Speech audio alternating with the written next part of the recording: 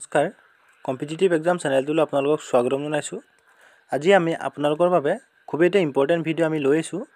আজিৰ ভিডিঅ'টো আমি আপোনালোকৰ লগত ডিছকাছ কৰিম আছাম পুলিচ এছআইৰ কাৰণে সুবিধাকৈ ইম্পৰ্টেণ্ট মাৰাথন ভিডিঅ' সম্পূৰ্ণ চিলেবাছ কভাৰ হোৱাকৈ general knowledge reasoning মেথমেটিক্সৰ most important আমি 100টা কুৱেশ্যন আমি সম্পূৰ্ণ অসমীয়া আৰু ইংৰাজী মাধ্যমত আমি ডিছকাছ কৰিম।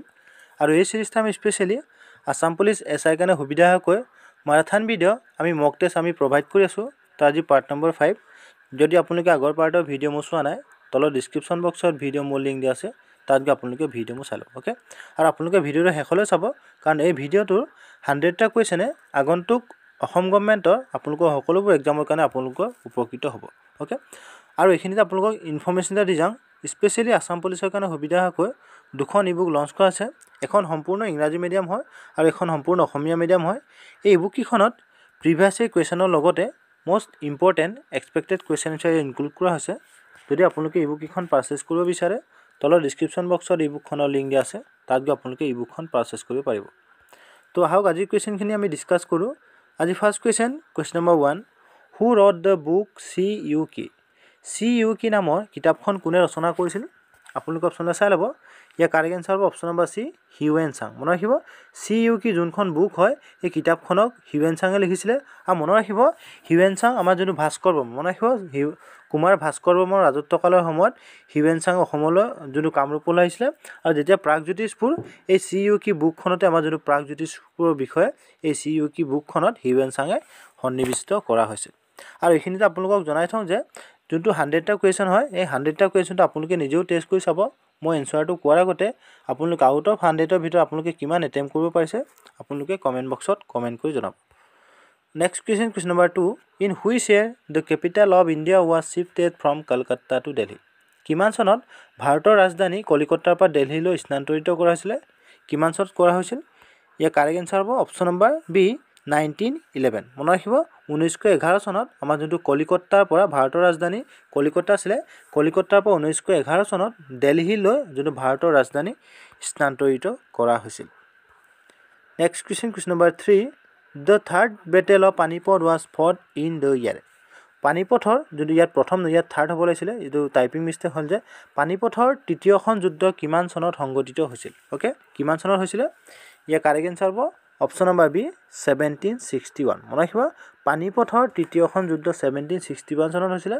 আৰু কেতিয়াও সুধিব পাৰে যে পানিপথৰ প্ৰথম যুদ্ধ কিমান চনত? অ'কে, মনত ৰাখিব যে পানিপথৰ প্ৰথম যুদ্ধ হৈছিলে 1526। মনত ৰাখিব ইয়েৰটো 1526 চনত বাবৰ আৰু লোডি ডাইনেষ্টি। মনত ৰাখিব বাবৰ আৰু লোডি ডাইনেষ্টিৰ মাজত প্ৰথমখন যোনটো পানিপথৰ যুদ্ধ হৈছিলে, আৰু দ্বিতীয়খন পানিপথৰ যুদ্ধ হৈছিলে 1556। মনত ৰাখিব 1556 চনত দ্বিতীয়খনৰ যোনটো পানিপথৰ যুদ্ধ হৈছিলে, আৰু দ্বিতীয়খন পানিপথৰ যুদ্ধ হেমু আৰু আকবৰ, মনত ৰাখিব হেমু আৰু আকবৰৰ মাজত সংঘটিত হৈছিল। অ'কে,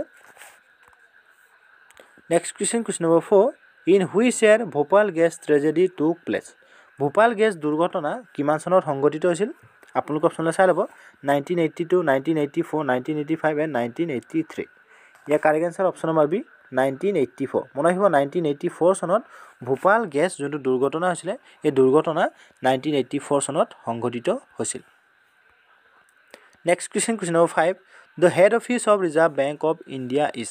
অ'কে, আমাৰ যোনটো ৰিজাৰ্ভ বেংকৰ হেড অফিচ ক'ত অৱস্থিত হয়? আপোনালোকে অপশ্যনলৈ চাই ল'ব। Correct answer option number C, Mumbai. মনত ৰাখিব যোনটো ৰিজাৰ্ভ বেংকৰ হেড অফিচ হয় হেড অফিচ মুম্বাইত অৱস্থিত হৈছে। আৰু কেতিয়াবা সুধিব পাৰে যে reserve bank, okay, reserve bank কিমান চনত এষ্টাব্লিছ কৰিছিলে? এষ্টাব্লিছ কৰিছিলে 1 এপ্ৰিল। ইয়াৰটো মনত ৰাখিব 1 এপ্ৰিল 1935। অ'কে, 1935 চনৰ 1 এপ্ৰিল তাৰিখে ৰিজাৰ্ভ বেংকৰ মুখ্য কাৰ্যালয় যোনটো ৰিজাৰ্ভ বেংক এষ্টাব্লিছ কৰা হৈছিল। Next question number 6, what is the name of the boundary line between Pakistan and Afghanistan?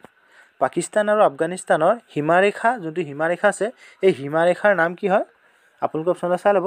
Correct answer option number A, ডুৰেণ্ট line. মনত ৰাখিব যোনটো পাকিস্তান আৰু আফগানিস্তানৰ যোনটো বাউণ্ডাৰী লাইন এই বাউণ্ডাৰী লাইনটোৰ নাম হৈছে ডুৰেণ্ট লাইন। আৰু যোনটো অপশ্যন বি দিয়া আছে মেগিনৰ লাইন। অ'কে, কেতিয়াবা সুধিব পাৰে যে মেগিনৰ লাইন কোনকেইটা কাণ্ট্ৰিৰ এটা কি হয় বাউণ্ডাৰী লাইন হয়? তেতিয়া হ'ব যোনটো মেগিনৰ লাইন হয় এইটো ফ্ৰান্স এণ্ড জাৰ্মানী। মনত ৰাখিব ফ্ৰান্স আৰু জাৰ্মানীৰ কি বাউণ্ডাৰী লাইন হয়। আৰু যোনটো মেকমোহন, অ'কে, মেকমোহন হৈছে আমাৰ চাইনা এণ্ড ইণ্ডিয়া। মনত ৰাখিব চাইনা আৰু ইণ্ডিয়াৰ কি হয় এটা বাউণ্ডাৰী লাইন হয়। আৰু যোনটো হিণ্ডেনবাৰ্গ, মনত ৰাখিব হিন্ডেনবাৰ্গ যোনটো লাইন হয় এই হিন্ডেনবাৰ্গ লাইনটো যদি আপোনালোকে জানে কোনটা কাণ্ট্ৰি কি হয় বাউণ্ডাৰী লাইন হয় যদি আপোনালোকে জানে আপোনালোকে কমেন্ট বক্সত কমেন্ট কৰি জনাব next question number 7 the treaty of Yandabu was signed in the year Yandabu সন্ধি কেতিয়া সংঘটিত হৈছিল অপচনলৈ চাই লব ইয়াৰ correct answer option number B 1826 মনে ৰাখিব 1826 চনত ইয়ান্দাবু সন্ধি সংঘটিত হৈছিল আৰু কেতিয়াও সুধিব পাৰে যে ইয়ান্দাবু সন্ধি কাৰ মাজত সংঘটিত হৈছিল তেতিয়া হ'ব east India company and king of Verma মনে ৰাখিব কিং অফ বাৰ্মা আৰু ইষ্ট ইণ্ডিয়া কোম্পানীৰ মাজত 1826 চনত ইয়ান্দাবু সন্ধি সংঘটিত হৈছিল next question number 8 what is the name of Argentina currency unit আৰ্জেণ্টিনাত প্ৰচলিত মুদ্ৰাটোৰ নাম কি হয় যেনেকৈ আৰ্জেণ্টিনাৰ যোনটো প্ৰচলিত হয় মুদ্ৰাটোৰ নাম কি হয় যেনেকৈ আমাৰ ইণ্ডিয়াৰ যোনটো আমাৰ প্ৰচলিত মুদ্ৰাটোৰ নাম হৈছে আমাৰ ৰুপি ঠিক তেনেদৰে আৰ্জেণ্টিনাৰ প্ৰচলিত মুদ্ৰাটোৰ নাম হৈছে অপচন নম্বৰ সি পেছো মনে ৰাখিব পেছো হৈছে আৰ্জেণ্টিনাৰ প্ৰচলিত মুদ্ৰাটোৰ নাম আৰু যোনটো ডলাৰ হয় কেতিয়াবা সুধিব পাৰে যে ডলাৰ যোনটো হয় এই ডলাৰটো কোনটো কাণ্ট্ৰিৰ কি হয় প্ৰচলিত মুদ্ৰাৰ নাম হয় এই ডলাৰ হৈছে আমাৰ ইউনাইটেড ষ্টেট মনে ৰাখিব ইউনাইটেড ষ্টেটৰ কি হয় এটা প্ৰচলিত মুদ্ৰা হয় আৰু যোনটো ক্ৰোন ওকে ক্ৰোনি মানে কি হয় ক্ৰোনি মানে হয় নৰৱে মনে ৰাখিব নৰৱে কি প্ৰচলিত এটা মুদ্ৰাৰ নাম next question number 9 who wrote the book ভক্তি ৰত্নাৱলী নামৰ কিতাপখন কোনে ৰচনা কৰিছিলে ইয়াৰ কাৰেক্ট আনসাৰ হ'ব অপচন নম্বৰ বি মাধৱদেৱ মনে ৰাখিব মাধৱদেৱে যোনটো ভক্তি ৰত্নাৱলী এই কিতাপখন মাধৱদেৱে লিখিছিল next question number 10 India first plasma bank was inaugurated in which city ভাৰতৰ প্ৰথমটো প্লাজমা বেংক কোনখন চহৰত মুকলি কৰা হৈছে কোনখন চহৰ হয় ইয়াৰ কাৰেক্ট আনসাৰ হ'ব অপচন নম্বৰ সি দিল্লী মনে ৰাখিব নতুন দিল্লীত ভাৰতৰ প্ৰথমখন যোনটো প্লাজমা বেংক হয় এই প্লাজমা বেংকখন নতুন দিল্লীত মুকলি কৰা হৈছে next question number 11 who constructed the Umananda temple Umananda মন্দিৰ কোনে নিৰ্মাণ কৰিছিলে ইয়াৰ কাৰেক্ট আনসাৰ হ'ব অপচন নম্বৰ এ গদাধৰ সিংহ মনে ৰাখিব গদাধৰ সিংহই উমানন্দ টেম্পল কিয় নিৰ্মাণ কৰিছিলে আৰু কেতিয়াবা সুধিব পাৰে যে উমানন্দ টেম্পল কিমান চনত নিৰ্মাণ কৰা হৈছিলে ইয়াৰ কাৰেক্ট আনসাৰ হ'ব তেতিয়া হ'ব আমাৰ যোনটো 1694 মনে ৰাখিব 1694 চনত গদাধৰ সিংহই উমানন্দ টেম্পল নিৰ্মাণ কৰিছিল next question number 12 name the first film directed by Bhupen হাজৰিকাদেৱে পৰিচালনা কৰা প্ৰথমখন ছবিৰ নাম কি ওকে মোষ্ট ইম্পৰ্টেন্ট হয় যোনটো ভূপেন হাজৰিকাই বহুত কিখন কি হয় চলচ্চিত্ৰ বা ছবি নিৰ্মাণ কৰিছিলে তাৰে প্ৰথমখন ছবিখনৰ নাম কি হয় ইয়াৰ কাৰেক্ট আনসাৰ হ'ব অপচন নম্বৰ ডি এৰা বাটৰ হুৰ মনে ৰাখিব এৰা বাটৰ হুৰখনে হৈছে ভূপেন হাজৰিকাদেৱে পৰিচালনা কৰা প্ৰথমখন ছবিৰ নাম ওকে আৰু কেতিয়াবা সুধিব পাৰে এইটো কিমান চনত ৰিলিজ কৰা হৈছিলে 1956 ওকে ইয়াৰটো মনত ৰাখি ল'ব 1956 চনত এৰা বাটৰ হুৰখন ৰিলিজ কৰা হৈছিল next question number 13 in which year the capital of Assam was shifted from Shillong to Dispur কিমান চনত অসমৰ ৰাজধানী শিলঙৰ পৰা দিছপুৰলৈ স্থানান্তৰিত কৰা হৈছিল কিমান চনত কৰা হৈছিল ইয়াৰ correct answer option number D 1973 মনে ৰাখিব 1973 চনত অসমৰ ৰাজধানী শিলঙৰ পৰা দিছপুৰলৈ স্থানান্তৰিত কৰা হৈছিল আৰু যোনটো আমাৰ ভাৰতৰ যোনটো কেপিটেল হয় ভাৰতৰ কেপিটেল কলকাতাৰ পৰা দিল্লীলৈ 1911 চনত কি কৈছে আমাৰ শিফটেড কৰা হৈছিল next question number 14 Assam Police Day is celebrated on Assam police দিৱস কিমান তাৰিখে উদযাপন কৰা হয় ইয়াৰ কাৰেক্ট আনসাৰ হ'ব অপচন নম্বৰ বি 1 অক্টোবৰ মনে ৰাখিব প্ৰতি বছৰে 1 অক্টোবৰ তাৰিখে যোনটো আমাৰ অসম পুলিচ দিৱস উদযাপন কৰা হয় next question number 15 which city is known as Silicon Valley of India কোনখন চহৰক ভাৰতৰ সিলিকন ভেলী বুলি জনা যায় কোনখন চহৰ হয় ইয়াৰ কাৰেক্ট আনসাৰ হ'ব অপচন নম্বৰ ডি বেংগালুৰু মনে ৰাখিব ভাৰতবৰ্ষৰ বেংগালুৰু চিটিখনত সিলিকন ভেলী হিচাপে জনা যায় next question number 16 how many members are elected to Rajya Sabha from Assam অসমৰ পৰা ৰাজ্যসভালৈ কিমানজন সদস্য নিৰ্বাচিত কৰা হয় কিমানজন সদস্য কাৰেক্ট আনসাৰ অপচন নম্বৰ এ 7 মনে ৰাখিব অসমৰ পৰা ৰাজ্যসভালৈ 7জন সদস্য নিৰ্বাচিত কৰা হয় next question number 17 father of green revolution in India ভাৰতৰ সেউজ বিপ্লৱৰ পিতৃ বুলি কাক কোৱা হয় সেউজ বিপ্লৱৰ পিতৃ বুলি ভাৰতৰ কাক কোৱা হয় ইয়াৰ correct answer option number B MS. Swaminathan মনে ৰাখিব ভাৰতৰ এম.এছ. স্বামীনাথনক ভাৰতৰ সেউজ বিপ্লৱৰ পিতৃ বুলি আখ্যা দিয়া হয় next question number 18 which disease is caused by vitamin B1 deficiency vitamin B1 ৰ অভাৱত কোনটো বেমাৰ হয় আপোনালোক অপচনলৈ চাই ল'ব ইয়াৰ correct answer option number B বেৰি বেৰি মনত ৰাখিব ভিটামিন B1 মনত ৰাখিব ভিটামিন B1 ৰ অভাৱত কি হয় বেৰি বেৰি বেমাৰ হয় আৰু কেতিয়াবা সুধিব পাৰে যোনটো ৰিকেটছ ওকে ৰিকেটছ কোনটো ভিটামিনৰ অভাৱত এইটো বেমাৰ হয় ৰিকেটছ হয় আমাৰ যোনটো ভিটামিন ডি মনত ৰাখিব ভিটামিন ডিৰ অভাৱত ৰিকেটছ বেমাৰ হয় আৰু যদি স্কাৰ্বি বেমাৰ ওকে স্কাৰ্বি বেমাৰ কোনটো ভিটামিনৰ অভাৱত হয় স্কাৰ্বি হৈছে ভিটামিন চি মনত ৰাখিব ভিটামিন চিৰ অভাৱত হয় আৰু যোনটো আমাৰ পিলাগ্ৰা ওকে পিলাগ্ৰা হৈছে আমাৰ যোনটো বি কমপ্লেক্স ওকে আমাৰ যোনটো ভিটামিন বি কমপ্লেক্সৰ অভাৱত কি হয় পিলাৰ্জি বেমাৰ হয় next question number 19 who was the first king of the Koch dynasty Koch ৰাজবংশৰ প্ৰথম ৰজা কোন আছিল আপোনালোক অপচনলৈ চাই ল'ব কাৰেক্ট আনসাৰ অপচন নম্বৰ এ বিশ্ব সিংহ মনত ৰাখিব বিশ্ব সিংহই হৈছে কোচ ৰাজবংশৰ প্ৰথমজন তেওঁ ৰজা আছিল next question number 20 what occasion is celebrated on 10th December 10 ডিসেম্বৰত কি অনুষ্ঠান উদযাপন কৰা হয় ওকে আমাৰ যদি প্ৰতি বছৰে 10 ডিসেম্বৰ তাৰিখে এটা অনুষ্ঠান উদযাপন কৰা হয় এই অনুষ্ঠানটোৰ নাম কি হয় ইয়াৰ correct answer option number D human rights day মনত ৰাখিব প্ৰতি বছৰে 10 ডিসেম্বৰ তাৰিখে হিউম্যান ৰাইটছ ডে হিচাপে উদযাপন কৰা হয় next question number 21 doctor Bhupen Hazarika সেতু and Dhola Sadiya bridge is located on which river doctor Bhupen Hazarika সেতু বা ধলা শদিয়া দলংখন কোনখন নদীত অৱস্থিত ওকে এটো প্ৰায় কুৱেশ্যন কনফিউজন হোৱা দেখা যায় যে ডক্টৰ ভূপেন হাজৰিকা ধলা শদিয়া ব্ৰিজখন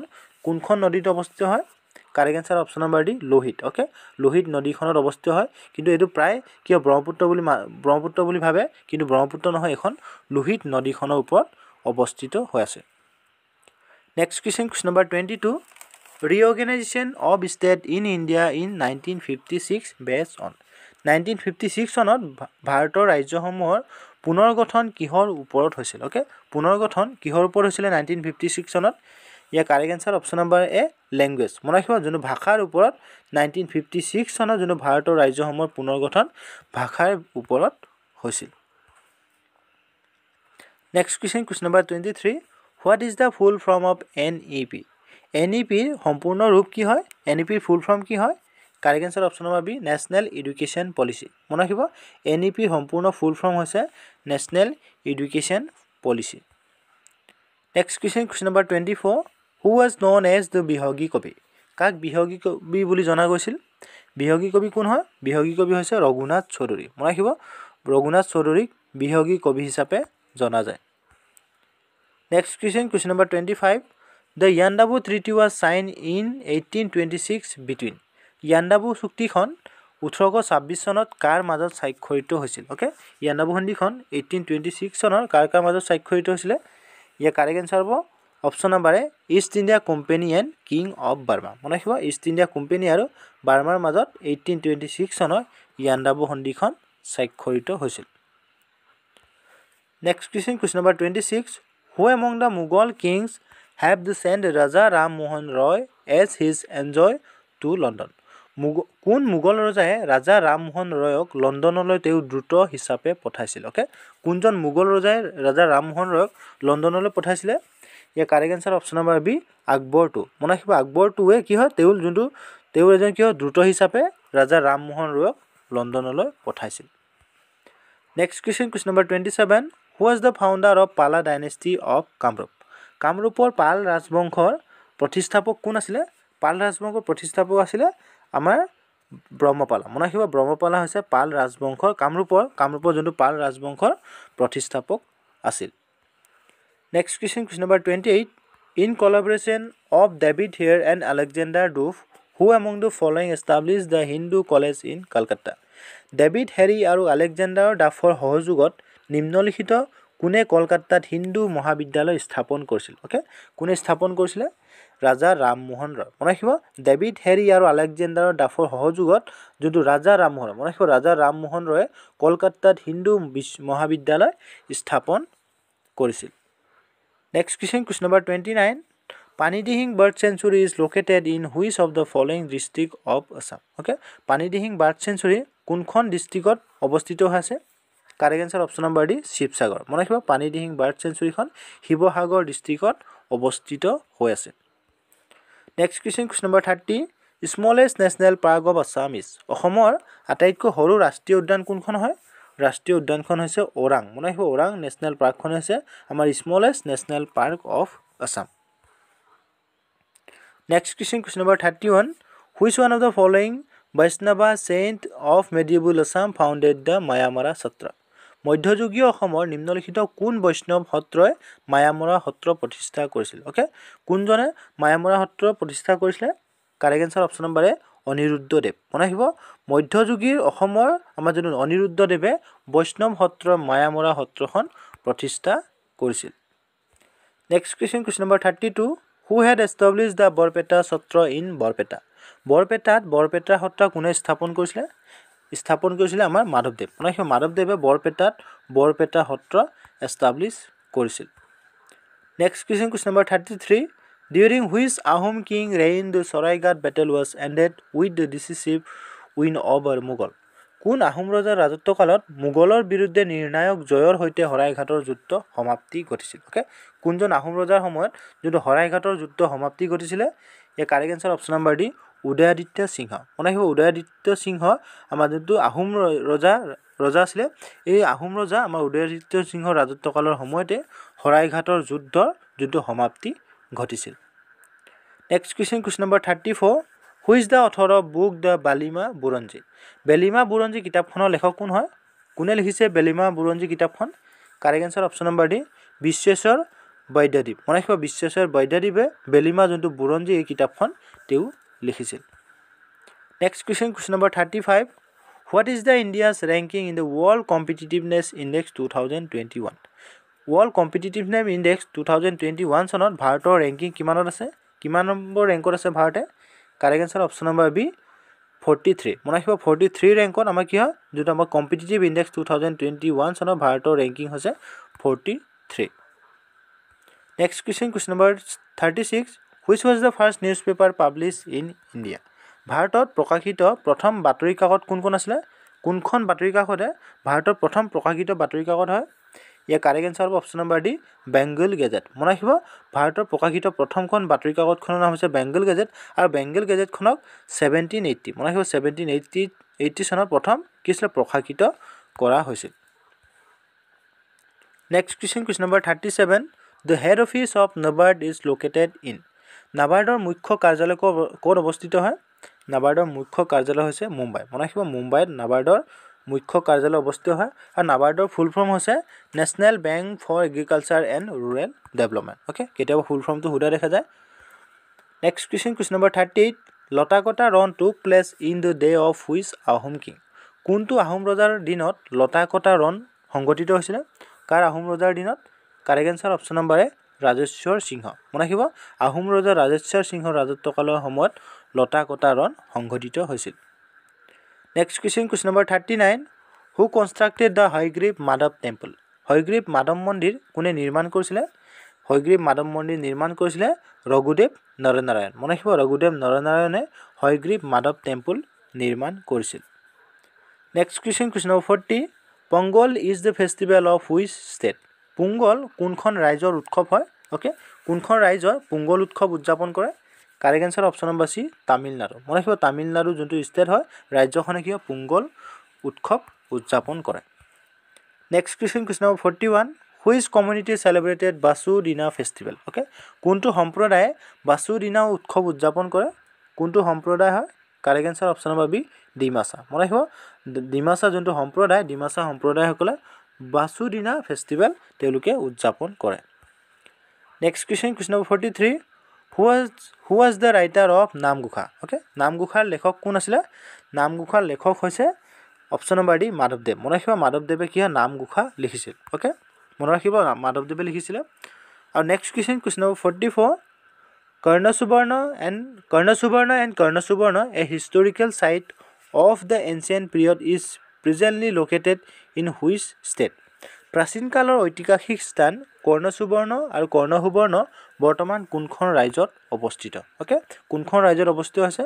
বৰ্তমান ৱেষ্ট বেংগল। মনে ৰাখিব, বৰ্তমান ৱেষ্ট বেংগলত প্ৰাচীন কালৰ যোনটো ঐতিহাসিক স্থান আছিলে কৰ্ণসুবৰ্ণ আৰু কৰ্ণসুবৰ্ণ, এই দুখন ঐতিহাসিক স্থান বৰ্তমান ৱেষ্ট বেংগলত অৱস্থিত হৈ আছে। Next question number 45. In which year Malladev Naranarayan একুৱাৰ্ড the title of Naranarayan? Okay, কোন বছৰত মল্লদেৱে নাৰায়ণ উপাধি লাভ কৰে? ওকে, যোনটো আমাৰ মল্লদেৱ নৰনাৰায়ণে নাৰায়ণ উপাধি কিমান কোন বছৰ লাভ কৰে ইয়াৰ কাৰেক্ট এনসাৰ হ'ব অপশ্যন নম্বৰ বি 1540 1540 চনত তেওঁ যোনটো নাৰায়ণ উপাধি লাভ কৰে Next question number 46. The capital of Burman dynasty of Kamrup kingdom was. Kamrup ৰাজ্যৰ বৰ্মন ৰাজবংশৰ ৰাজধানী কি আছিল? Okay. Kamrup ৰাজ্যত যোনটো বৰ্মন বংশৰ ৰাজধানী কি আছিল? কাৰেক্ট আনসাৰ অপশ্যন নম্বৰ এ প্ৰাগ জ্যোতিষপুৰ। Okay. বৰ্মন বংশৰ ৰাজধানী আছিল Prag Jyotishpur. Next question number 47. Bhaskar Barman attended the Great Religious Council. Bhaskar বৰ্মনে ক'ত মহান ধৰ্মীয় পৰিষদত উপস্থিত আছিল? কোনটো মহান ধৰ্মীয় পৰিষদত তেওঁ ভাস্কৰ বৰ্মনে উপস্থিত হৈছিল correct answer option number B Kanoj মনে ৰাখিব কনজৰ যোনটো ধৰ্মীয় পৰিষদ আছিল ধৰ্মীয় পৰিষদত ভাস্কৰ বৰ্মনে উপস্থিত হৈছিল next question number 48 who was the first king from Assam to perform the Ashwamedha yoga অশ্বমেধ যজ্ঞ কৰা অসমৰ প্ৰথম ৰজা কোন আছিল ওকে মোস্ট ইম্পৰ্টেন্ট হয় এডুকেশ্যন প্ৰায় ৰিপিটেড হয় অশ্বমেধ যজ্ঞ কৰা অসমৰ প্ৰথমজন ৰজা আছিল মহেন্দ্ৰ বৰ্মন মনাখিব মহেন্দ্ৰ বৰ্মন হৈছে অশ্বমেধ যজ্ঞ কৰা অসমৰ প্ৰথম ৰজা আছিল next question number 49 which of the following ruler was popularly known as শিলাৰাই নিম্নলিখিত কোনজন শাসক শিলাৰাই নামেৰে জনপ্ৰিয় আছিল ওকে শিলাৰাই কোন আছিল শিলাৰাই আছিল আমাৰ শুক্লধ্বজ মনাখিব শুক্লধ্বজক শিলাৰাই নামেৰে দেউ জনপ্ৰিয় আছিল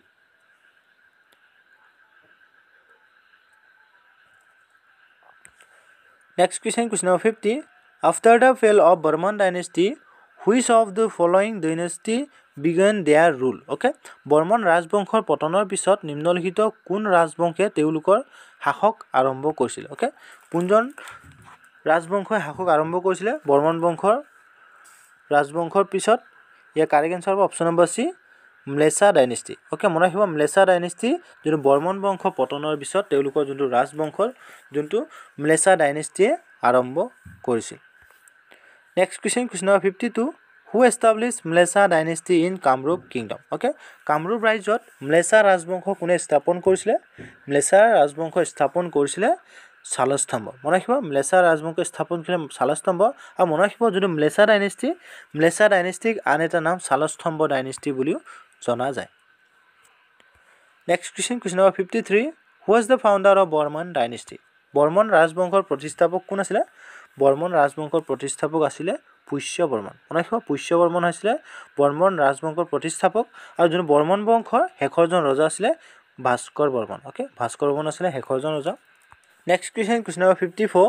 which one was the first capital of the Ahom kingdom কোনখন আহোম ৰাজবংশৰ প্ৰথম ৰাজধানী আছিল আহোম ৰাজবংশৰ প্ৰথম ৰাজধানী আছিল চৰাইদেউ মনে ৰাখিব চৰাইদেউত আহোম ৰাজ্য ওকে আহোম ৰাজবংশৰ প্ৰথম ৰাজধানী আছিল আৰু চৰাইদেউত তেওঁলোকে 1253 ওকে 1253 খ্ৰীষ্টাব্দত তেওঁলোকে চৰাইদেউত তেওঁলোকৰ প্ৰথম কেপিটেল তেওঁলোকে ৰাজধানী এষ্টাব্লিছ কৰিছিল next question number 55 the first Ahom monarchs to assume the Hindu title Swarganarayan was okay Hindu উপাধি স্বৰ্গনাৰায়ণ উপাধি ধাৰণ কৰা প্ৰথম আহোম ৰজা কোন আছিল ওকে স্বৰ্গনাৰায়ণ উপাধি ধাৰণ কৰা প্ৰথমজন আহোম ৰজা কোন আছিল প্ৰথম আহোম ৰজা আছিল আমাৰ যোনটো সুহুংমুং মনে ৰাখিব সুহুংমুঙে হৈছে হিন্দু উপাধি স্বৰ্গনাৰায়ণ ধাৰণ কৰা প্ৰথমজন আহোম ৰজা আছিল সুহুংমুং next question number 56 the ancient name of Kasar was কাছাৰৰ প্ৰাচীন নাম কি আছিল ওকে কাছাৰ যোনটো হয় কাছাৰৰ প্ৰাচীন নাম আছিল হিডিম্বা মনে ৰাখিব কাছাৰৰ প্ৰাচীন নাম আছিল Hidimba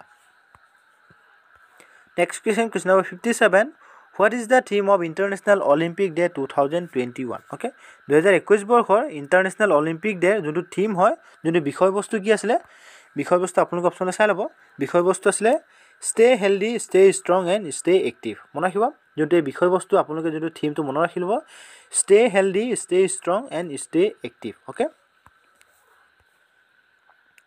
Next question number 58 which state union territory approved the compulsory leave from the policeman কোনখন ৰাজ্য বা কেন্দ্ৰীয় শাসিত অঞ্চলে আৰক্ষীৰ বাবে বাধ্যতামূলক ছুটি অনুমোদন কৰে ওকে কোনখন ৰাজ্য বা কেন্দ্ৰীয় শাসিত অঞ্চল হয় ইয়াৰ কাৰেক্ট আনসাৰ অপশ্যন নম্বৰ এ আসাম ওকে আমাৰ যোনটো অসম গভৰ্ণমেণ্ট চৰকাৰে কি হৈছে যোনটো আৰক্ষীৰ বাবে বাধ্যতামূলক ছুটি অনুমোদন কৰা হৈছে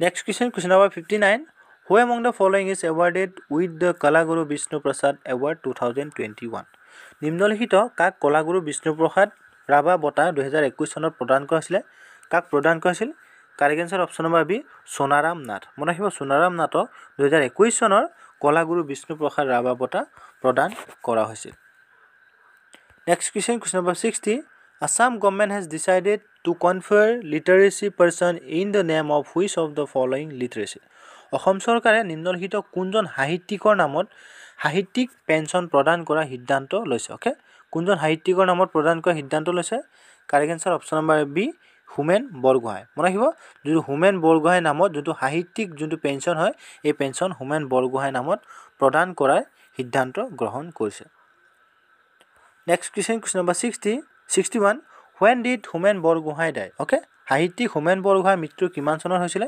হুমেন বৰগোহাঁইৰ মৃত্যু হৈছিল অপশ্যন নম্বৰ 12 মে 2021 মনত ৰাখিব 2021 চনৰ 12 মে তাৰিখে হুমেন বৰগোহাঁইৰ মৃত্যু হৈছিল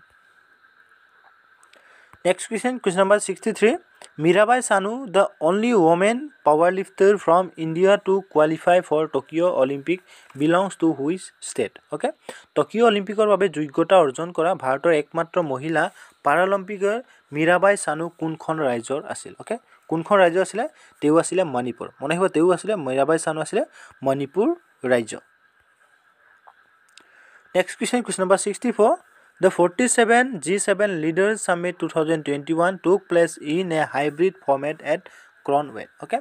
This 47তম G7 নেতা সন্মিলন 2021 কোট অনুষ্ঠিত হৈছিল ওকে কোট অনুষ্ঠিত কৰা হৈছিল এটো হৈছিল আমাৰ option number D United kingdom ৰাখিব ইউনাইটেড কিংডমত 47তম G7 নেতা সন্মিলন 2021 চনত অনুষ্ঠিত কৰা হৈছিল next question number 65 Who has been honored with the 51 Dada Saheb Phalke Award? কাক 51তম দাদা সাহেব ফালকে বঁটা সন্মানিত কৰা হৈছিল কাক কৰা হৈছিল correct answer option number Rajanikanta মনে ৰাখিব ৰজনীকান্তক 51তম দাদা সাহেব ফালকে বঁটা সন্মানিত কৰা হৈছিল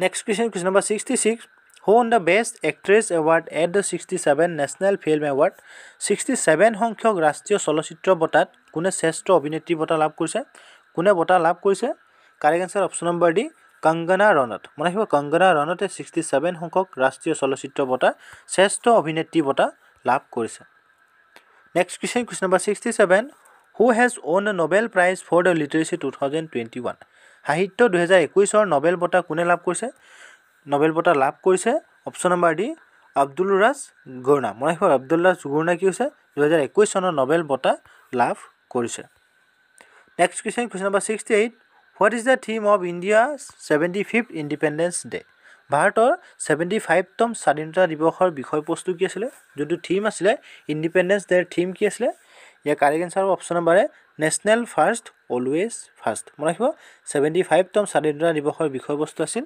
national first always first next question number 69 Which country will host the FIFA Women World Cup 2023 কোনখন দেশে ফিফা মহিলা বিশ্বকাপ 2023 চনৰ আয়োজন কৰিব কোনখন দেশে আয়োজন কৰিব correct answer option number D Australia New Zealand মনে ৰাখিব অষ্ট্ৰেলিয়া নিউজিলেণ্ড কি হয় 2023 বৰ্ষৰ ফিফা মহিলা বিশ্বকাপ আয়োজন কৰিব next question number 70 Which team won this year Ranji Trophy title okay এই বছৰ ৰঞ্জিত ট্ৰফিৰ খিতাপ কোনটো দলে জিকিছে যোনটো 2022 বৰ্ষৰ যোনটো ৰঞ্জিত ট্ৰফি কিতাপ এই ৰঞ্জিত ট্ৰফি কিতাপ কোনখন দলে জিকিছে ইয়া কাৰেক্ট আনসাৰ অপশ্যন নম্বৰ সি সৰুষ্ট মনে ৰাখিব সৰুষ্টাই কি হৈছে 2022 বৰ্ষৰ যোনটো ৰঞ্জিত ট্ৰফি কিতাপ যোনটো খেল হয় এই খেলৰ ট্ৰফি জিকিছে okay next question number 71 Who has been appointed as India's new army chief ভাৰতৰ নতুন সেনা প্ৰধান হিচাপে কাক নিযুক্তি দিয়া হৈছে ইয়া correct answer option number D Manoj Mukunda নাৰাৱানে মনে ৰাখিব মনোজ মুকুন্দ নাৰাৱানে ভাৰতৰ নতুন সেনা প্ৰধান হিচাপে নিযুক্তি দিয়া হৈছে নেক্সট question number 72 দাদা সাহেব Phalke international film festival award 2021 okay এটো আপোনালোকে চাই ল'ব যে 2021 বৰ্ষৰ যোনটো দাদা সাহেব Phalke international film festival award প্ৰদান কৰিছিল কাক কোনটো কিহৰ কাৰণে প্ৰদান কৰিছিল আপোনালোকে ইয়াত চাই ল'ব যে বেষ্ট এক্টৰ কাক দিয়া হৈছিল best actor best film okay best director best web সিৰিজ album of the best এটো মই আপোনালোকক এক্সপ্লেইন নকৰো আপোনালোকে এটো চাই ল'ব আৰু আপোনালোকে এটো মনত ৰাখি ল'ব ওকে নেক্সট কুৱেশ্যন নম্বৰ 73 ইয়াৰ পৰা কম্পিউটাৰ পাৰ্ট হয় যেহেতু কম্পিউটাৰ কুৱেশ্যন আমাৰ যোনটো আছাম পুলিচ এছআই অহা দেখা যায় গতিকে মোৰ কম্পিউটাৰ পাৰ্টটো ইয়াত ইনক্লুড কৰা হৈছে আপোনালোকে চাই ল'ব যে 73 control shift and alter R cold ডেছ কি অ'কে কণ্ট্ৰল শিফ্ট আৰু অল্টাৰক কি বুলি জনা যায় আপোনালোকে অপশ্যনলৈ চাই ল'ব ইয়াৰ কাৰেক্ট এনচাৰ হ'ব অপশ্যন নম্বৰ এ মডিফায়াৰ মনে ৰাখিব মডিফায়াৰ বুলি কণ্ট্ৰল শিফ্ট এণ্ড অল্টাৰ এই তিনিটা কি বুলি জনা যায় মডিফায়াৰ বুলি জনা যায় Next question number 74. Junk email is also called. Okay, junk email কি বুলি জনা যায়? Junk email জনা যায় spam. মনে ৰাখিব spam বুলি জনা যায় junk email. Next question number 75. Microsoft Office is an example of a. Okay, Microsoft Office কিহৰ example হয়? Microsoft Office হৈছে horizontal market software. মনে ৰাখিব Microsoft Office is an example of horizontal market software. Next question number 76. In MICR, okay, MICR, যোনটো MICR full form হয়, MICR C stand for, okay, C কি বুজায়? C কি stand বুজায়? C হৈছে আমাৰ যোনটো character, মনে ৰাখিব C meaning হৈছে character, okay, আপোনালোকে MICR full form টো আপোনালোকে চাই ল'ব. Next question number 77. Which of the following refers to a small single site network, okay, which of the তলত কোনটো small single site network হয়? এইটো হৈছে আমাৰ অপশ্যন নম্বৰ এ LAN, okay, local area network এইটো হৈছে আমাৰ কি হয় স্মল সিঙ্গল সাইট নেটৱৰ্ক আমি ইয়াৰ বিষয়ে ডিসকাস কৰিম যোনটো LAN DSL RAM USB তিনটা এই চাৰিটা আমি ফুল ফৰ্মটো আমি ডিসকাস কৰিম আপোনালোকে চাই ল'ব যেহেতু কিছুমান কি হয় ফুল ফৰ্ম অহা দেখা এনেকুৱা কম্পিউটাৰ যোনটো এব্ৰিভিয়েচন অহা দেখা যায় আপোনালোকে এটা মনত ৰাখি ল'ব যোনটো LAN এৰ মানে হৈছে local area network okay LAN ৰ ফুল ফৰ্ম হৈছে লোকেল এৰিয়া নেটৱৰ্ক DSL ৰ ফুল ফৰ্ম হৈছে ডিজিটেল সাবস্ক্ৰাইবাৰ লাইন RAM ৰ ফুল ফৰ্ম হৈছে ৰেন্ডম এক্সেছ মেমৰি আৰু USB ফুল ফৰ্ম হৈছে ইউনিভাৰ্সেল সিৰিয়াল বাস ওকে এই চাৰিটা আপোনালোকে মনত ৰাখি ল'ব ইয়াৰ বাহিৰেও কম্পিউটাৰ যিমানবোৰ এব্ৰিভিয়েচন আছে আপোনালোকে এইবিলাকো মনত ৰাখিবলৈ ট্ৰাই কৰিব okay next question number 78 a dash is approximately 1 billion bytes okay a dash is approximately 1 billion byte okay যোনটো 1 billion byte is equal to কি হ'ব আপোনালোকে চাই ল'ব MB GB TB okay কোনটো হ'ব correct answer option number B gigabyte okay is a gigabyte is approximately 1 billion byte okay আমি ইয়াৰ বিষয়ে আমি ডিটেইলছ ডিসকাস কৰিম আপোনালোকে ইয়াত চাই ল'ব ইয়াত চালে আপোনালোকে বুজিব পাৰিব যে 1 কিলোবাইট okay 1 কিলোবাইট যোনটো 1 KB বুলি আমি যোনটো জনা যাও 1 KB is equal to 1024 bytes okay মনত ৰাখি ল'ব 1 কিলোবাইট যোনটো 1 KB is equal to 1024 bytes 1 megabyte is equal to কি হয় আপোনালোকে এটা চাই ল'ব 1 gigabyte okay যোনটো আমি অকন আগত ডিসকাস কৰিছিলো 1 gigabyte is equal to কি হয় আপোনালোকে এটা চাই ল'ব 1 terabyte 1 petabyte আপোনালোকে এই গুটেবিলা আপোনালোকে যদি চাই ইয়াৰ পৰা কমন এটা কোৱেশ্চন অহা দেখা যায় গতিকে যদি আপোনালোকে এটো ভালকে চাই লয় তো আপোনালোকৰ মাৰ্ক পাবলৈ আপোনালোকৰ ইজি হ'ব okay next question number 79 which file start MS Word okay MS Word তলত উল্লেখ কৰা কোনটো ফাইলৰ পৰা ষ্টাৰ্ট হয় এটো হৈছে option number D WinWord X okay মনে ৰাখিব WinWord X ৰ দ্বাৰা কি হয় আমাৰ যেটো MS Word start হয় next question number 80 microcomputer hardware consists of three basic category of physical equipment okay যেটো microcomputer hardware হয় এটো কোনটো তিনটা বেসিক ক্যাটেগরি ফিজিক্যাল ইকুইপমেন্টৰ ওপৰত বেস হয় কোনটো হয় আপোনালোকে অপচন চাই ল'ব কারেক্ট আনসার অপশন নাম্বার সি সিস্টেম ইউনিট ইনপুট মনে রাখো system unit input output secondary storage okay এই তিনটাৰ ওপৰত কি হয় বেস হয়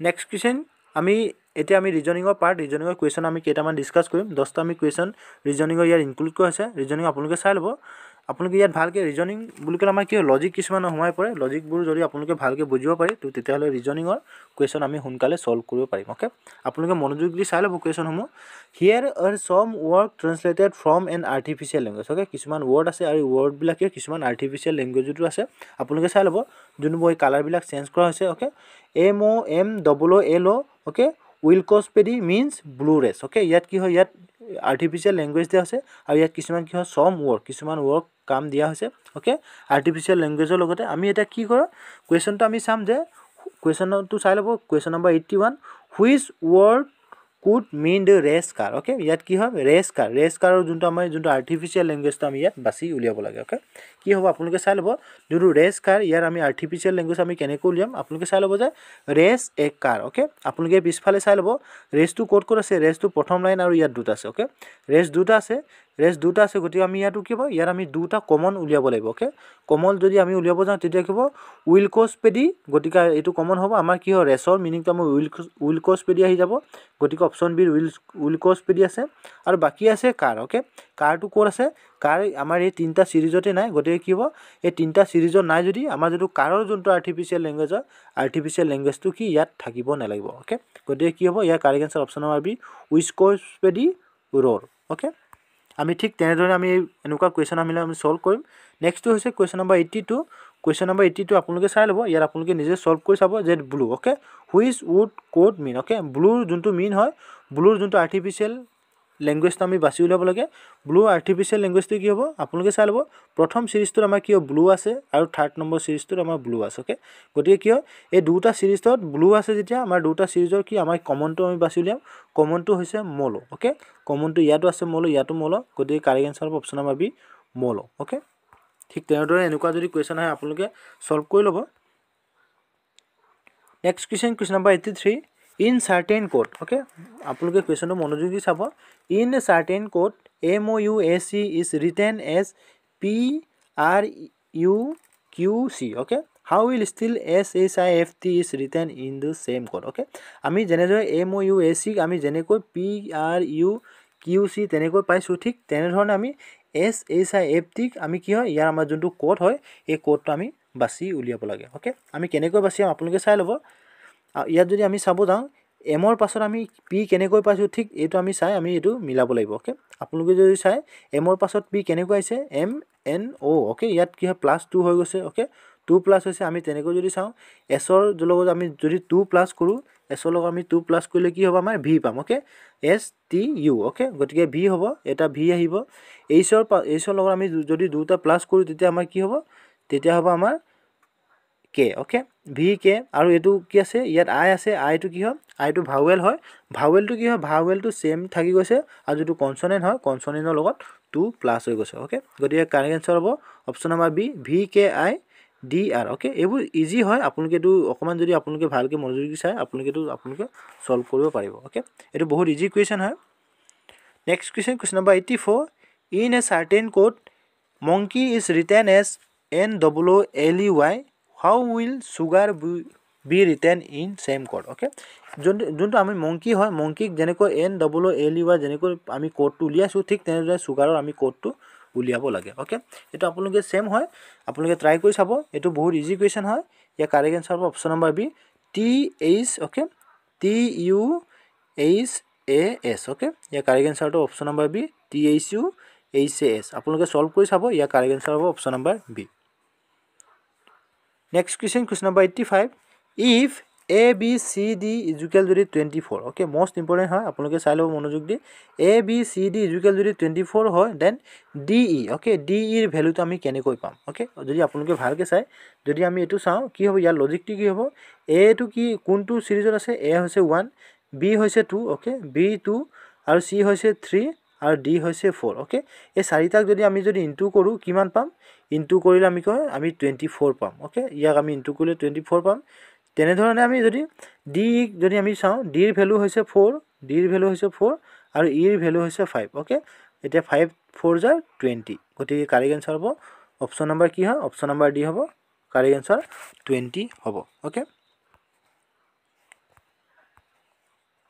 next question number 86 Ravi well 8 kilometre north east and then 6 kilometre south east how ফাৰ he is from starting point okay ৰবিয়ে কি কৈছে ৰবিয়ে যোনটো 8 কিলোমিটাৰ নৰ্থ ইষ্টৰ ফালে খোজকাঢ়িছে 6 কিলোমিটাৰ সাউথ ইষ্টৰ পৰা খোজকাঢ়িছে আৰু হাউ ফাৰ is from starting point okay তেওঁ যোনটো ষ্টাৰ্টিং পইণ্ট আমি এইটো ড্ৰ কৰিব লাগিব আমি এইটো এনেকুৱা ধৰণৰ যদি আমাৰ ডাইৰেকশ্যন যদি আহে তেতিয়াহ'লে আমি কেনেকৈ ড্ৰ কৰিম আপোনালোকে চাই ল'ব যে আমি কি হয় আমাৰ যোনটো পূব পশ্চিম okay north east south north west আমি এইটো আঁকি ল'ব লাগিব আমি যদি এইটো আমি ইষ্ট বুলি ধৰোঁ অ'কে ইষ্ট, এইটো যদি ৱেষ্ট বুলি ধৰোঁ, এইটো যদি আমি নৰ্থ বুলি ধৰোঁ, এইটো যদি আমি চাউথ বুলি ধৰোঁ, তেতিয়াহ'লে আমি কেনেকৈ চাম যে ৰবিয়ে খোজকাঢ়িছে ক'ৰ ফালে, নৰ্থ ইষ্ট, অ'কে। নৰ্থ ইষ্টৰ ফালে খোজকাঢ়িছে কিমান, 8 কিলোমিটাৰ। আপোনালোকে মনোযোগী চাব, 8 kilometre খোজকাঢ়িছে। And then 6 kilometre south east, okay. আকৌ তেওঁ কি 6 কিলোমিটাৰ তেওঁ চাউথ ইষ্টৰ ফালে খোজ কাঢ়িছে, অ'কে।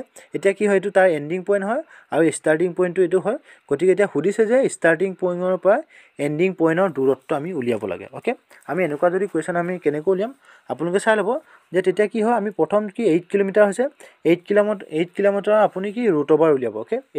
8ৰ ৰুট অভাৰ কি হ'ব, 8 8 যা 64, অ'কে। 8 8 যা 64 আৰু 6ৰ ৰুট অভাৰ হৈছে 6 6 যা 36, অ'কে। এইটো যদি আমি টোটেল কৰোঁ তেতিয়াহ'লে কি হ'ব, আমাৰ 100 হ'ব। আৰু 100ৰ ৰুট অভাৰ কি হয়, 100ৰ ৰুট অভাৰ হৈছে 10, অ'কে। গতিকে correct answer option number D, 10 kilometre কি হয়, ষ্টাৰ্টিং পইণ্টৰ পৰা এণ্ডিং পইণ্টৰ দূৰত্ব। Next question number 87, A is brother of B, B is married to C, if C is father of K, how is B related to K, okay. এইটো বহুত ট্ৰিকটো আপোনালোকে চাই ল'ব যে কি হৈছে, A is brother of B, okay. আমি এইটো ড্ৰ কৰি চাম।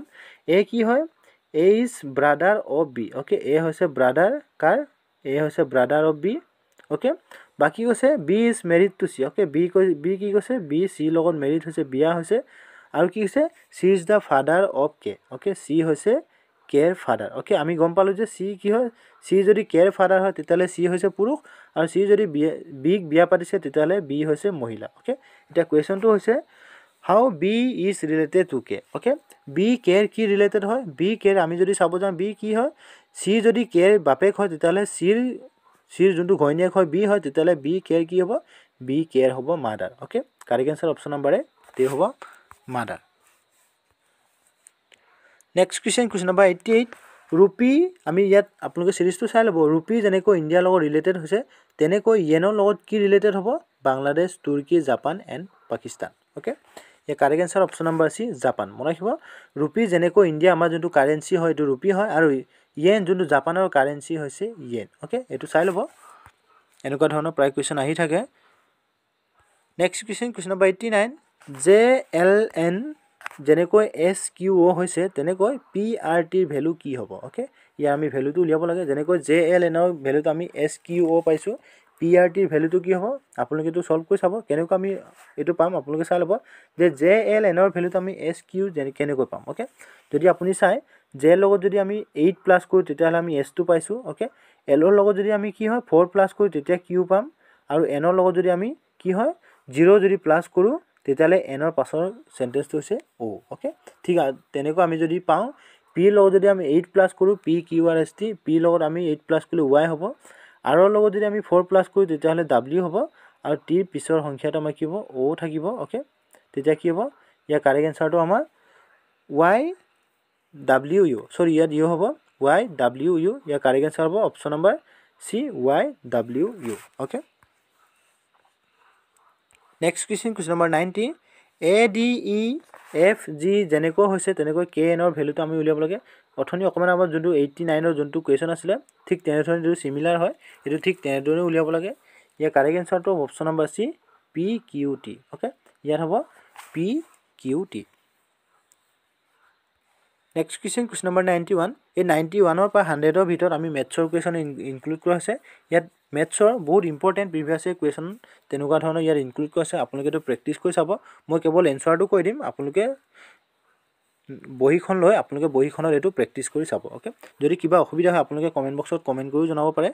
আপোনালোকে চাই ল'ব যে question number 91, father as is 4 times of his son as, okay. আপোনালোকে কুৱেশ্যনটো মনোযোগী চাব যে father as is 4 times of his son as, after 8 years he would be 2.5 time of his son as, after further 8 years how many time will be father's as to his sons, okay.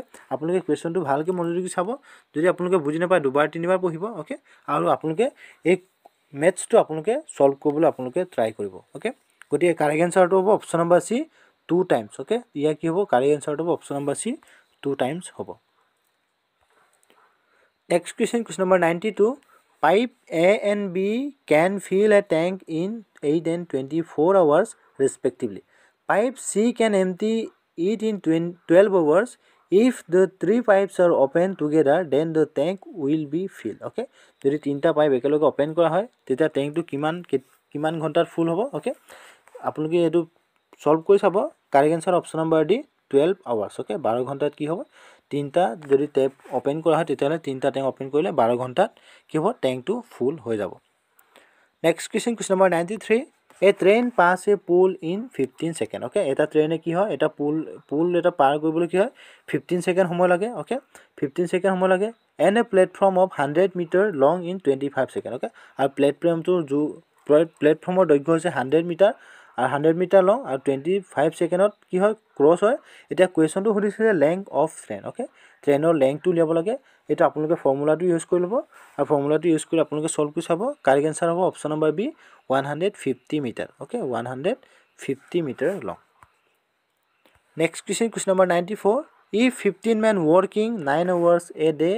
can reef a field in the 16 days okay in how many days will 18 men working 8 hours a day will reef the field okay আপোনালোকে solve কৰি চাব ইয়া correct answer টো হ'ব option number 15 okay 15 কি 15 দে লাগিব 8 hours কাম কৰিবলৈ next question number 95 A started business by the investing rupees 36,000 and after the 4 months B joined him some investment okay at the end of the year the total profit was divided between them in the ratio 9:7 okay 9:7 ত কি profit to divide কৰা আছে আৰু how much capital was invested by B in the business okay question to সুধিছে B A capital to Juno businessৰ কাৰণে কিমান capital to invest কৰিছিলে এটো আমি উলিয়াব লাগে ইয়া কারেক্ট आंसर টো হ'ব অপশন নাম্বার সি 42,000 মই 42,000 বি ইনভেষ্টমেন্ট কৰিছিলে আৰু এটো কেনেকৈ পাইছো আপোনালোকে সলভ কৰি চাব নিজে next question number 96 monthly income of P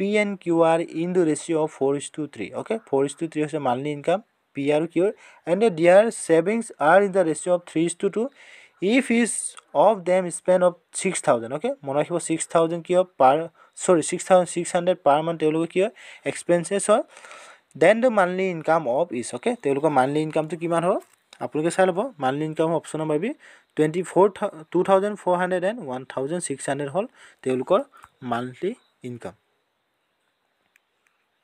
next question number 97 how many 1/3 are there in 1/9 okay যোনটো 1/3 ত 1/9 কেইটা আছে আপোনালোকে এটো সলভ কৰি চাব 1/3 ত 1/9 কেইটা আছে 1/9 আছে 3টা মনে ৰাখিব 1/3 ত 1/9 আছে 3টা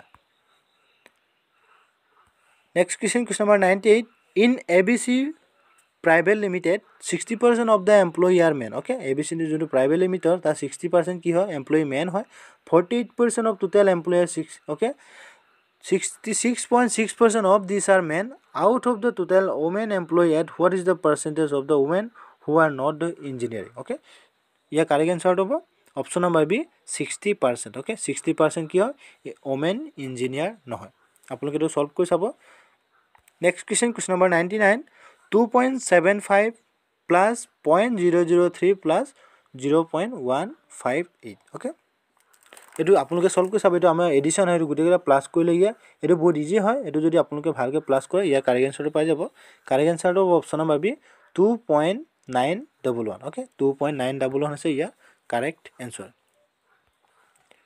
next question number 100 today is the last question bracket 48 minus 12 into 3 plus 9 bracket divide bracket is the 12 minus 9 divide 3 bracket close okay এটা আপোনালোকে যোনটো বদমাস হয় আমাৰ যোনটো বদমাস ফৰ্মুলা হয় বদমাস ফৰ্মুলা আপোনালোকে ইয়াত ফলো কৰিব বদমাস ফৰ্মুলা আপোনালোকে ফলো কৰি ইয়াৰ কাৰেক্ট आंसर হ'ব ইয়াৰ কাৰেক্ট आंसर হ'ব অপশন নাম্বাৰ বি 21.9 okay আপোনালোকে সলভ কৰি চাব 21.9 okay so I hope question খিনি আপোনালোকৰ ক্লিয়াৰ হৈছে আমি যিমান পাৰো আসাম পুলিচৰ কাৰণে সুবিধা হক আমি মাৰাথন মক টেষ্ট আমি দিবলৈ ট্ৰাই কৰিম যদি আপোনালোকে ভিডিওটো কেনে পাইছে আপোনালোকে কমেন্ট বক্সত কমেন্ট কৰি জনাব আৰু লগৰ বন্ধু বান্ধৱীক ভিডিও মো শ্বেয়াৰ কৰিব ধন্যবাদ